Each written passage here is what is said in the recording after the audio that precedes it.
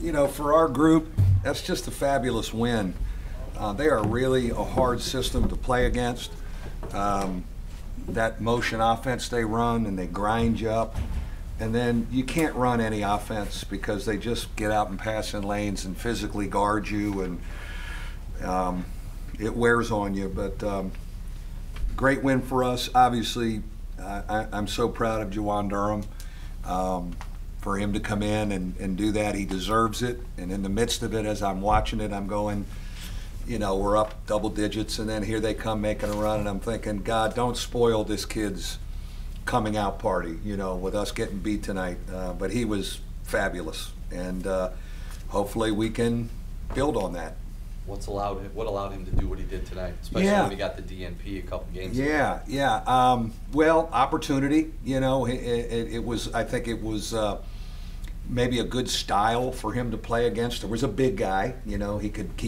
You know, there was a center to guard, and he could kind of lay back in the hole, and he changes stuff. I mean, he does, and I thought it was interesting to watch it develop before our very eyes, where our team got so confident in him, they're throwing it to him in the post. And that's new. That's how new we are. And it was like, that's unbelievable. And then he's making big free throws. And, you know, you just never know when a light bulb is kind of going to go on. And I think maybe we got one going here. How much has he stuck to the defend and rebound, yeah, and then especially block shots? Yeah, I mean, you know, he's been great with that. You know, he's understood, like, you know, rebound, defend, block shots back there. He changes stuff. He's hard to play against in practice. Coach Ryan Humphrey's done a fabulous job with him, mentoring him. We've done more with him since his DNP. We've done more with individual workouts with him during the day before practice. More of an investment.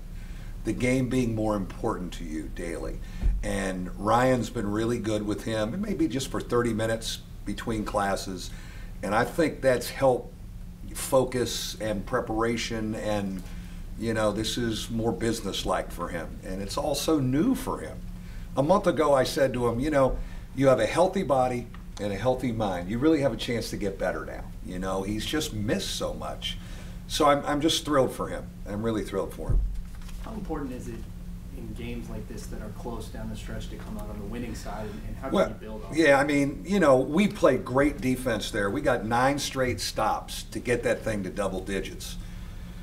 And then here they come, and, you know, you got to defend that shot at the end. And when it's in the air, I'm thinking to myself, you know, if that goes in and we lose, you know, that's, I got a lot of psyches to deal with, because we really played hard, and we've been grinding and playing against a hard style of play, and so, you know, to escape, we will take it. Mike, what's the status on Carmody?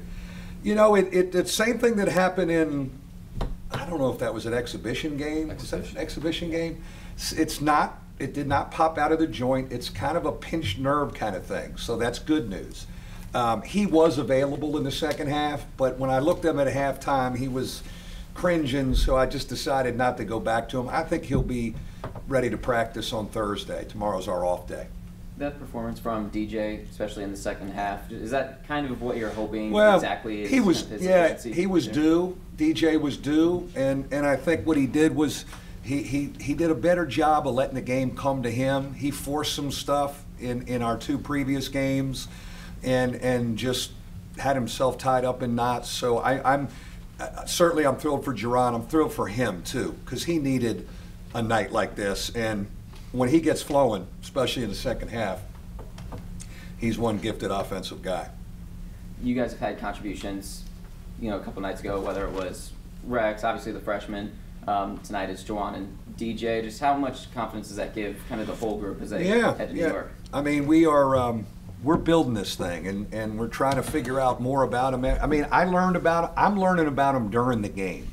This is new for me. You know, Juwan Durham is into his thing, and I'm like, this is unbelievable. I'm excited about it, but yet I'm trying to concentrate on, well, you know, we got to win the game. And you know, I thought Dane Goodwin gave us solid minutes again. Prentice Hove showed toughness. So we've learned a lot through this 7-game home stretch, and, you know, now we take this thing on the road, you know, next Tuesday. I was going to say, how much are you think you're going to learn about your team in this next stretch of? Well, you know, starting really with DePaul, you go Big East, Big Ten, you know, Big 12, Pac-12, Big 10. I mean, I'm glad we got these two at home. And then, of course, today I thought to myself, nothing like taking your young guys to Madison Square Garden for, you know, the bright lights of the first stage. But what the heck, we're going for it, and let's go play next Tuesday. How difficult is it for maybe just a common fan to understand how much of a blank slate Juwan Durham was when he got here? Yeah, and yeah, it's a great point, Tom. I mean, you had, you know, the body was broken, hadn't really played much. There wasn't much confidence. For a year, you know, it was great to just get his body in shape, get him strong. Tony's done a good job. I know people won't believe it, there's 20 pounds on him. He was 20 pounds lighter, if you believe, you know, and he's never going to carry a whole lot of weight. But then his frame of mind is good. You know, he's not gotten less than a B academically here. I've just been so proud of how he's engaged Notre Dame. He didn't play much in high school because of the knees. So tonight was like, if ever a kid deserved it, it was him. And I'm so glad we won so he can, you know, celebrate a win and having an unbelievable impact. How does he build on that now? Play him more. Coach got to play him more. I was walking out of the stadium and a woman yelled, "Play Juwan Durham more." And I said, "You're right. You're right. I do need to play him more." So he's sixth man on Tuesday in the Garden. And is she going to get a spot on the coaching staff? I have a lot of people that give me coaching advice. You know, by the same token, you are going to get guys like Nate broke out on Saturday, yeah, and then nothing great today. Right. You know, he gave you some deep. It's night to night. You know, it really is. It's kind of night to night. You know, and you know, it's a matter of never. I don't know if I've ever sat there during a game with my staff and discussed personnel. Well, what do we think? We thinking Dane here? What do we think? I mean, and as we're sitting there, and they're giving me great feedback or at timeouts. What do we think? What do we come back with that? You know, I mean, it's more than ever before. Do we talk about what about this group? Do we like this group? How about do we downshift? Do we play small? You know, and so that's our challenge as a staff to, you know, find that right mix at different parts in the game, you know, to help us. Do you kind of nurse them between games too, where you're saying, yes, I know it's going to be up and it's going to be down. Yeah. Try and get them to consistency. Is that you? Is that the position coaches? Is that I think it's all of the above. You know, there's no question.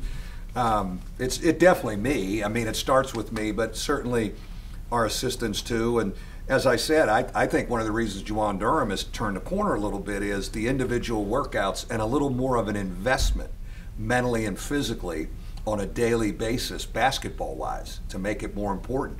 And I give Coach Humphrey a lot of credit with that, you know, because when he was a DNP in the one game, and Coach Humphrey said, "Hey, you got to get in, man. You got to show. You got to, you know." So, but you know, I mean, we're going to have a bit of this, and we just got to keep, you know, teaching and trying to get him confident.